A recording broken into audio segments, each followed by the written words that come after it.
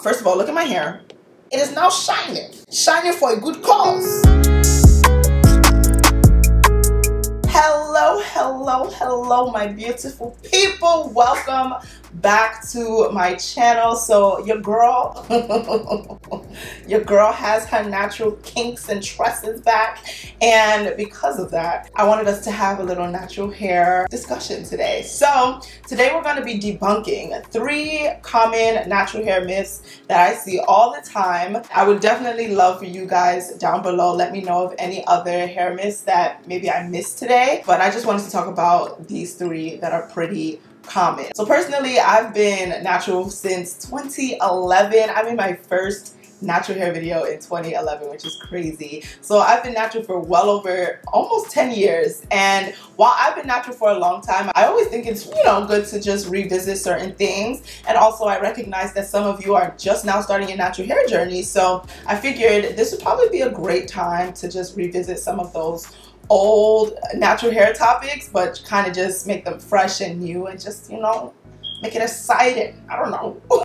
So today's video is sponsored by Pantene Gold Series. Wow, come on, see, sponsor. So shout out to Pantene for sponsoring today's video. I'm going to be sharing some products from the Gold Series collection. You guys have seen me talk about this collection a few times, and it's because it's actually really good. It's actually quite nice.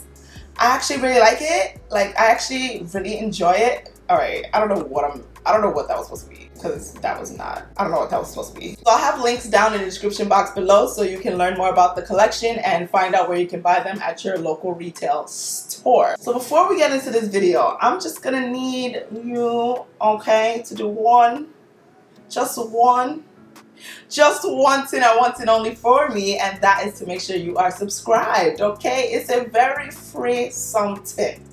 Very free, okay? So just hit that subscribe button and also hit the notification bell right next to it so you always get notified when I post a new video. And yeah, let's jump right in. Myth number 1. Trimming your hair will equal faster hair growth. Okay. I have heard this, and I think all of us have heard this tale so many times, that trimming your hair will make your hair grow faster, and this is not true, okay? So trimming doesn't make your hair grow faster, but it does, okay? What it does do is it makes your hair break less. How exactly, Professor Chizi? How exactly does that happen? Let me tell you. Basically, when you have split ends, right? If you leave split ends to just be there and just be growing on your head, right?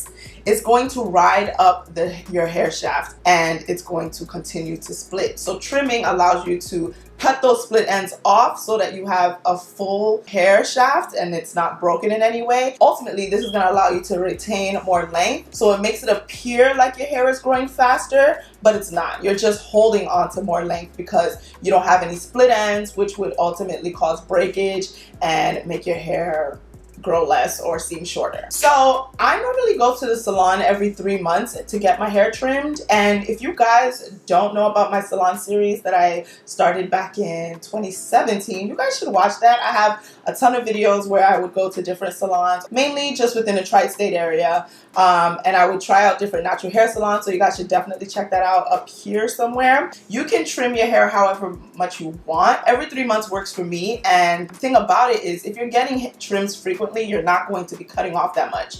So when I get my quarterly trim, I only cut off about 1/4 inch, which is not that much. And if you guys have been keeping up with my hair journey, then you know that my hair is growing quite nicely. I only have like 2 inches left of heat damaged hair. So your girl is almost back. So since COVID started, you guys know hair salons have been shut down. So I haven't been able to get my quarterly trim, and oh my gosh, I was due for a trim in May. So now my hair is a lot more tangled, and it's just harder to deal with because of these, ends that need to go. So what you can do if you are not able to get your trim or your frequent trims, you can use the Pantene Gold Series split end treatment. So this treatment is great for sealing any split ends and preventing any further splitting of the hair, which can lead to breakage. So it comes in a pack of 4. I actually only needed 1 because this treatment is specifically for the ends of your hair, so you don't have to put this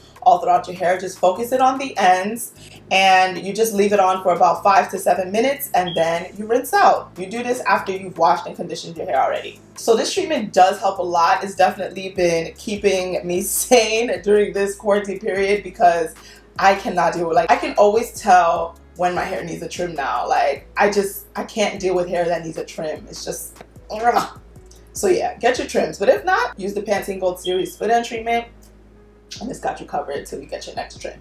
Myth number 2, glossy or shiny hair automatically means that your hair is moisturized. So this myth is for the girls out there that love to douse their hair in oil and think something is happening, okay? Let me tell you something, that oil is sitting on top of your hair shaft, okay? It's sitting right there, it's not going anywhere, it's not penetrated and it's in. And that's because oil works as a sealant, okay? It seals in moisture. The moisture you're gonna get is from water. What did I say? Water. Say it with me. Water. Okay, water. Water is your ultimate moisturizer. Oil is going to seal in that moisture. So for moisture and hydration, you want to make sure you're using products that are formulated to penetrate your strands. So usually that type of product, their first ingredient will be water because water is the ultimate moisturizer. Okay? Cool. Also, side note, you also want to make sure that you are working on, as much as possible, of course, clean hair, okay? You want to make sure you wash and condition your hair. That is going to remove any excess oil and product buildup, which is going to now allow those moisturizing products and agents to actually penetrate your strand, which is going to provide what? Moisture.